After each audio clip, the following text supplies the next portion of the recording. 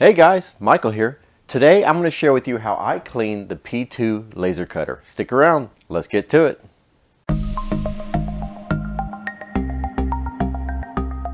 For the essential items cleaning your P2, you're going to need to start off with your included screwdriver that came with your P2. This is the dual tip screwdriver with the Allen head on one side and the Phillips head on the other.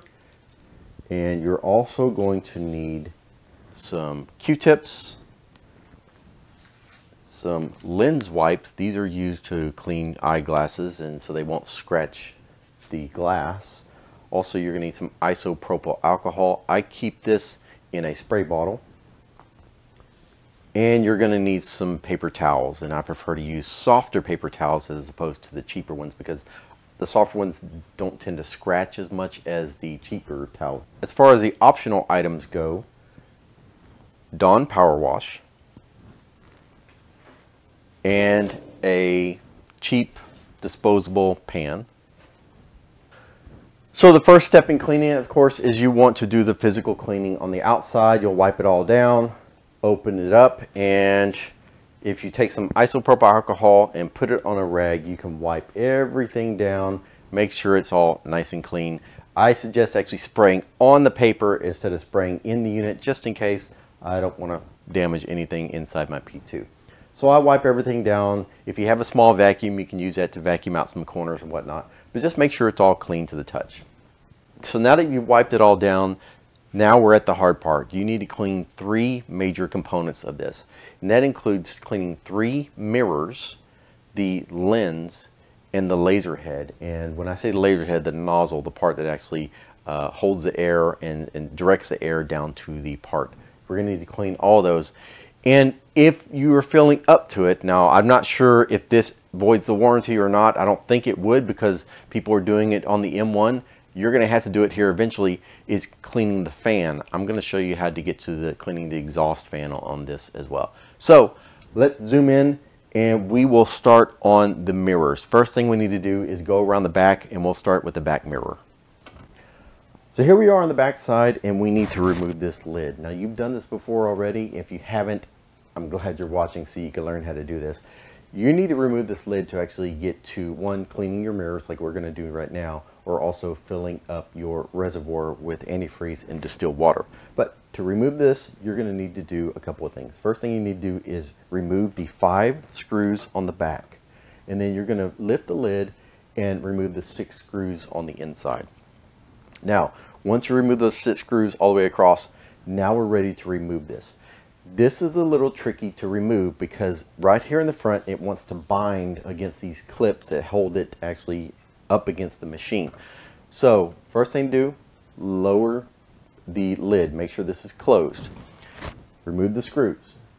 Pull with your fingers the outside edge of these right here so it actually flips out. So the next thing you need to do is put your fingers underneath here and pull up. Now that actually frees the sides, but this is where it's actually binding in the middle.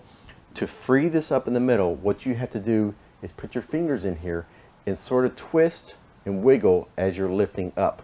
And what that's going to do is make that free up, and it's going to pop out of there. So let me show you. I'm going to twist and kind of wiggle. There we go. That's how you get it out. Now I have my camera cable here, so I'm just going to slide this up out of the way, just like this. So now let's zoom in and look at this mirror. So this right here is our first that we're going to take out. This is actually the hardest to remove. Once you do this one, the rest of them are easy. To get this out, you're going to slip your fingernail right here inside this groove with your thumb, and you're going to pull it out just like this. Now, as you can see here, my mirror is a full circle. That's because my machine is a pre-production machine, and long story short, I have a new set of mirrors. This is what the original mirrors look like. As you can see here, there is a groove inside that mirror. When you pull out your mirrors, you're going to have that groove. To put this back in, you'll need to align this groove with the notch that's on the holder. So make sure you pay attention when you pull this out where that groove is at so that you can get this back in place. Now to clean your mirrors, you're going to take your lens wipe and actually just wipe down the mirror. Taking care not to scratch the mirror and make sure it's nice and clean. Once you have your mirror clean, you can put it back in. The easiest way I found to hold this was to put your thumb in the groove and with another finger just kind of hold it just like that, kind of holding on to the lip right there. And with that, you can take it and slide it and put it in place. Now remember, your mirror is going to have this groove in here, so pay attention to where that groove is located on your finger, so that way it's easier to put in there. And once you put it in there, the magnets will catch it in place, and you'll want to wiggle it a little bit to make sure it's in the center, and you're finished with that one. Now let's put the cover back on and move over to the front. To put the cover back on is a much easier process. You're going to catch the top part first on both sides. Once you do that, it's going to fall into place, and you just push it down, and that's it. Then you're going to put the screws back in place on the outside and the inside, and you're finished with the cover. Next thing we need to do is access the other two mirrors. First thing we need to do is remove this. You just slide it out, and you're going to pull your gantry slowly all the way forward. Doing so allows you to access this mirror right here. You're going to take this mirror off the exact same way. You're going to slip your thumb in here, pull the mirror out, and clean the mirror just like you did the other one. Once clean, you'll insert it the same way. Again, pushing down on the mirror, wiggling a little bit, make sure it's centered in there. The third and final mirror is actually underneath this cover. So the first thing you do is pull this plate off. It's just held on by magnets. Then you want to lift this whole cover up. Now this whole cover is also held on by magnets. Just kind of wiggle it and it'll come off. There's a couple of magnets holding it on there. Up here in the top is where you find your third and final mirror. To take it out, you take it out the exact same way. You put your thumb in the little groove, pull it away from the magnets, and you can pull it out. Clean this just like you would the other mirrors, and then you can gently slide this one in place. Again, wiggle it to make sure it's seated properly. Now that we've finished all three mirrors, we need to move on down to the laser lens and the laser nozzle. You can access that by taking your screwdriver again and removing these two Allen head bolts. Taking those out allows you to slide this out of the laser head. Now be careful because the actual air hose is tied to it. You can remove the air hose if you'd like.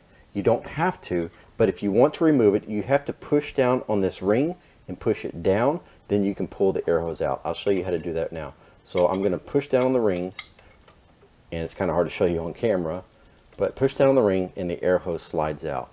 So see if I can show you this. There's the little ring on top, and it pushes down, and when it pushes down, it releases that hose. Now that we have this out, we need to clean it. See this right here? That's actually your laser lens. So to get this out, we need to remove a retaining ring. What I found to use was my fingernail, and I'm not sure if you can see this on camera, but there's a little groove on this side and on that side. And all I do is put my thumbnail in there and unscrew it just like you would a regular screw or bolt. Once you get it loose, you can kind of spin the outside ring of it until it comes free. And that's what the ring looks like. Now I'm not sure if you can see that, but there's the grooves in there that you put your thumb inside. All right, with that out, kind of pay attention to which way it comes out. The grooves for your thumb or your screwdriver, if you want to use that instead, are facing up. Inside here there is a rubber gasket. Let me flip this over with my hand to catch it all and flip this back. Let me lay this down. So I have the lens and I have that piece of rubber. Now the lens has a curved dome to it. The curved dome goes up when it's inserted because it was up against that rubber ring. So when you put it down, when you put it back in there, you're going to put the flat side in and then the rubber ring and then screw on the top part. Okay, I've set the lens off to the side and I want to focus on cleaning this nozzle. So this nozzle does get debris inside. Even though your air pump is running, it's going to get debris inside, especially that tip is going to get dirty as well. Take your Q-tip and spray some isopropyl alcohol in there, and you'll want to clean the nozzle on the outside, and you'll want to clean it on the inside. You can also use a rag and push it down in there. However, the Q-tip is going to help you get all the way down to the bottom. What I do is actually take this and twist it. Swipe it around there. And I'll put this in this side and twist it as well.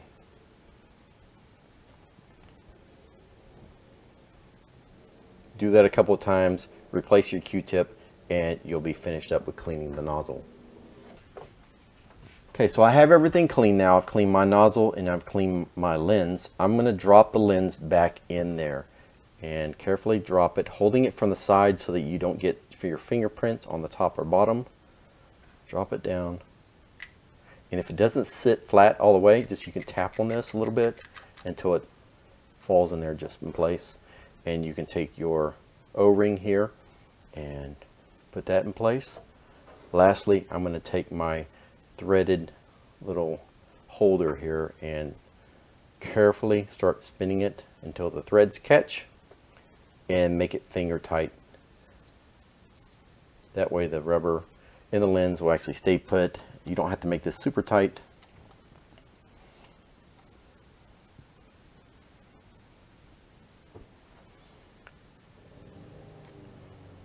You can just make it finger tight and that's good enough. As long as it's not shaking, you're okay. Next thing I'm going to do is put the air hose back in this nozzle. That's easy to do. You just push it in there until it bottoms out. And then you can put this holder back in place and put your screws back in there.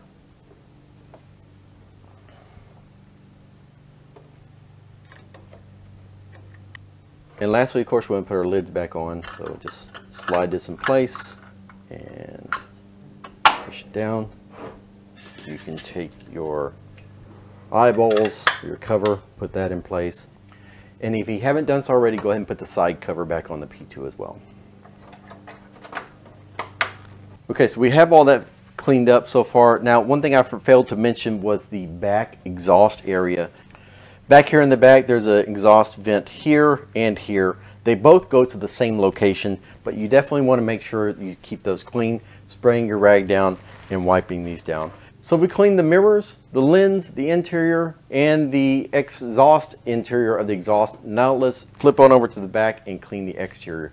Now keep in mind you actually do have to remove a part of this P2 that they haven't mentioned removing before. However, I'm assuming we're going to have to because the fan's going to get built up with gunk and we're going to need to clean this. So let's flip on over here to the back and clean it. Here we are on the back side, and what I want to do is remove these 4 screws to take this cover off of here. And here's where the power screwdriver really comes in handy.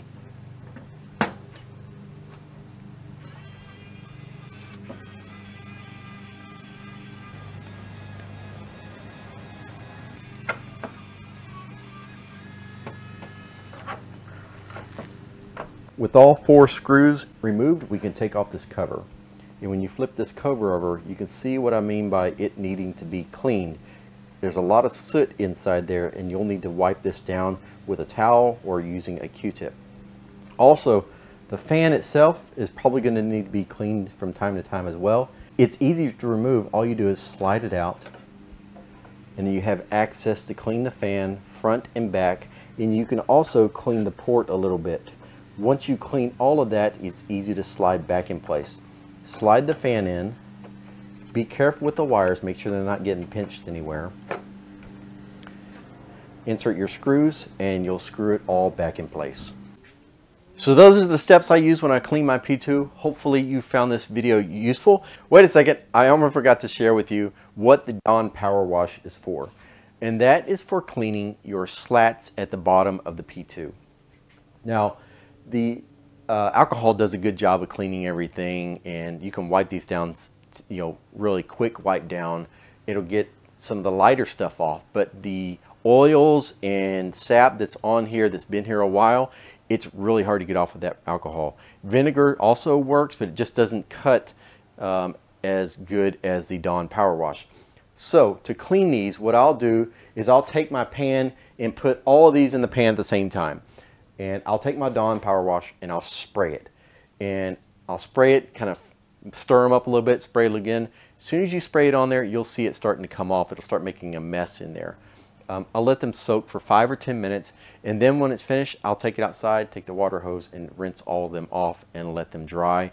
That does a really good job of cleaning off the slats. Also, speaking of slats, I found an interesting way to store them. So I've seen some other videos, people posting of storing their slats sort of on the side of the riser base, but you're still kind of throwing them in there. What I found was a Schedule 40 pipe. PVC pipe does a really good job at holding all the slats. So I had this piece here, I put a back on it, just a piece of 1/4 inch plywood I cut on my P2 and glued it on there with some E6000. So yeah, this is how I store them, and they're not just kind of falling everywhere, and it does fit all of them. So this is a 2-inch Schedule 40 PVC pipe. I think you can buy these in 2-foot lengths if you like. And anyway, just want to throw that out there. So now I think that's all I had to share with you. Hopefully you found this video useful. If you have any questions you want me to answer on my next video, click the link in my Google Sheet to my question and answer document. There you can have a form and you can fill out your question, and I will answer that during my next video. If you don't know what my Google Sheet is, where have you been? You need to check it out. It's actually in the link of this.